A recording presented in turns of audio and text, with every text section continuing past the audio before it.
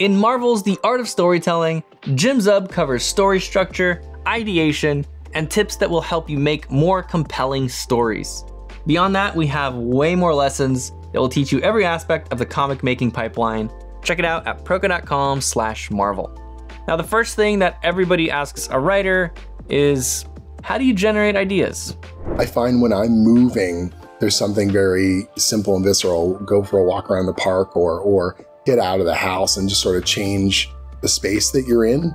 I do have an office and I do have my computer station or stuff, but I write on planes, I write in hotels, I've written in the back of a car on a road trip. Like whatever it needs to get done, it gets done. You sort of get yourself into a mode. People will say, do you have writer's block? And I occasionally do, but deadlines and the fear of missing those deadlines is a shockingly potent bit of inspiration. As a professional, you have to be able to deliver at a certain base level. And there are times when the muses are kissing your fingertips and it's all just going to flow out there on the page. And you cherish those moments because they don't happen as often as you would like. And it seems very easy and effortless and very empowering. But when it's not happening, you still do it. You still write, you still hit your minimum page count, you still stick on that schedule as best you can. And in some ways, when you push through those tougher spots and you come out the other side and you still made the thing, you're better for it because it's not about being inspired all the time or that playful idea of art as the spark of creation or lightning hitting you out of the blue or whatever other analogy someone wants to use. It's about getting down and doing the work and finding inspiration in the process, finding inspiration in attaching those pieces together despite your own misgivings today. And then when it happens and it keeps happening, you're like, oh, okay, I can still do this. I've still got the job. There's the thing that I tell my students all the time. They ask me about writer's block. They ask me about what to do when something's going wrong on a project. And I'd say that on almost every single project I do, I still have a moment, whatever corny, dark night of the soul, can I do this, imposter syndrome, fear, all those things hit you like, oh, I can't do this anymore. Oh, I used to be able to write and for some reason today it's all junk. And I don't think I'm going to be able to finish this and I better call my editor and get myself fired. And then you come out the other side and you go, okay, I did it again. I'm alive. The difference is I've done that so many times that I no longer think I'm actually doomed. I go, oh, this is the part where I think I'm doomed. Well, that's annoying because I know I got to get through to the other side. But if you're early in your career and you have that kind of clutch of fear, I think you assume I'm not supposed to ever feel this way. And real creators and real artists, they never feel like that because this sucks so much. I must not be a real artist. I must not be a real writer because why would I be so hard and bad on myself? Or why would I not feel inspired? And what they need to learn is we all feel it. We all don't know or don't feel like we've earned what we've got or that we deserve any accolades or that we don't seem to have the skill today or whatever it may be. The difference is the tenacity to keep making stuff.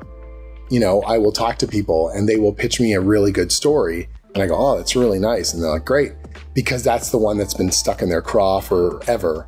And then I'm like, and now you got to do one every month, right? And now you got to do, okay, you came up with the first arc or the first miniseries, and then what? And then what? And then what? And I'm not saying that in a bad way, but you learn to smash ideas together. You learn to generate concepts and discard them almost as quickly because you can use it elsewhere. You don't get precious about the stuff.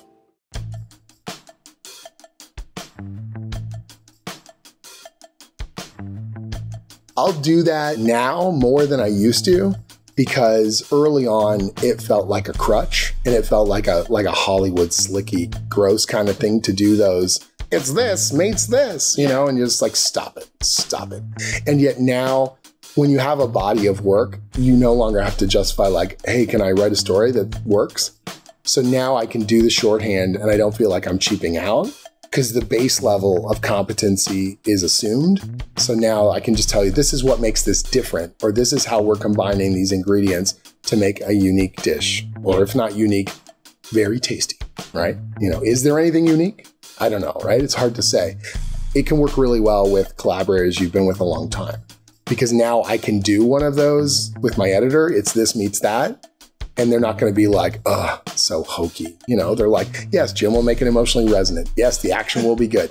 It will be in on time and it will meet our parameters. And this is the unique bit of, you know, interplay that he's added to the mix. So we're not wasting your time writing it out in a formalized manner and organized.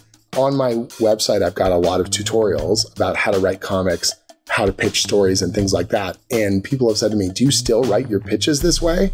And the truth is I don't. But that's because I've written 7,000 pages of comics. And so an editor doesn't need me to jump through the same hoops as someone who's just starting out. And so it's a weird thing where I'm like, do as I say, not as I do. But it's like, that stuff still matters. First impressions are super important. If I'm working with a new editor or at a different publisher, I definitely put a much more formalized structure into play.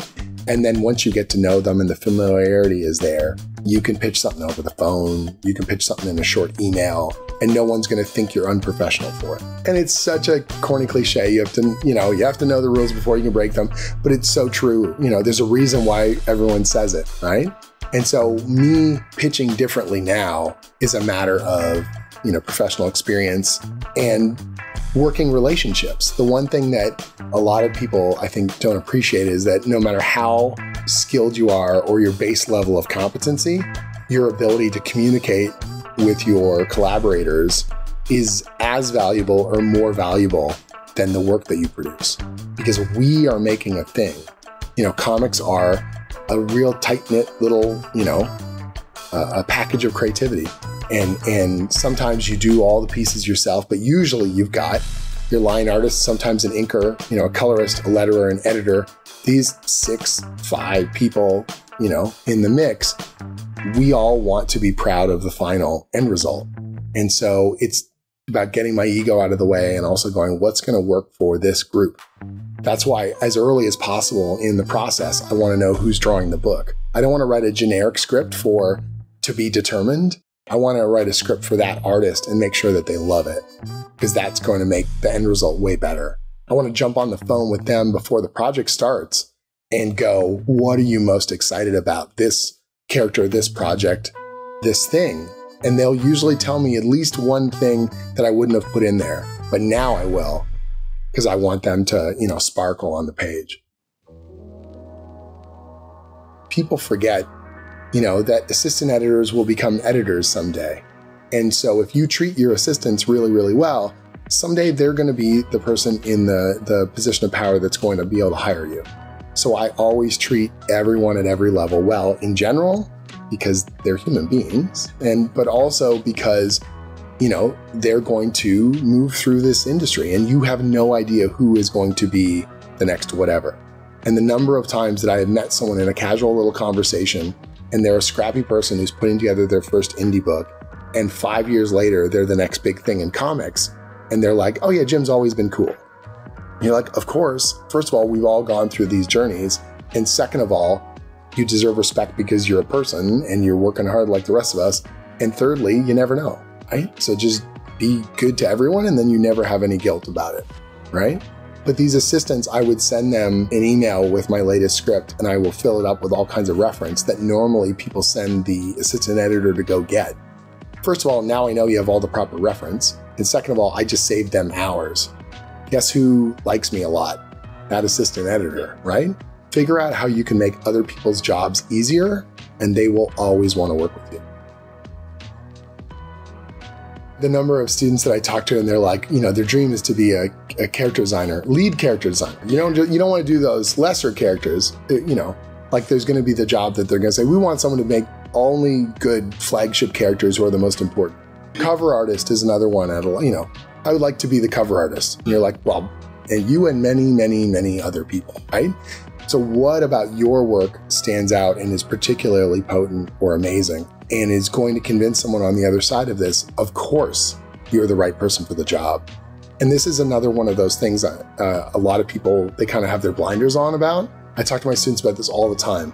Yes, we know you want the job, but it's not about just showing your work and then us doing you a favor and giving you the job. It's about you breaking through with a message that says, I am the most qualified, I am the best fit on a quality level and also on a personal level, right? You're a great communicator, you're organized, you're on time, you're gonna make my job easier. And the work is stunning, it's already done. Like it's, it's fist to the North Star, you're already dead. Like I've already got what I want out of this, We all want the gig. And so in your mind, you're like, just give me the job. And it's like, take it. Show me work that is undeniable. And then it's yours. No matter how much I learn, I am always still learning. And you will always still be learning, throughout this process. Mastery is always seems like it's just, a heartbeat away, and you're going to think that you've broken through and you're like, well, this is all I need to know about fill in the blank. But there's always more there, Being curious is valuable. Being humble is absolutely crucial. And being organized, will save you a lot of time and pain and trouble. And so for me, when I think about where I started and where I'm at now, it all makes sense, even though it's this rambling, crazy, creative kind of journey. But moment to moment and project to project, I was always sort of looking and going, I can see why I got this gig, because I did this other gig that made sense to the editor and they could see me in this sort of role. Make the kind of work that you want to put out into the world and you will get hired to do more of it. It's like Hollywood casting. You see certain actors and they keep showing up in certain types of roles and you're like, wow, they've been, typecast. Everyone gets typecast.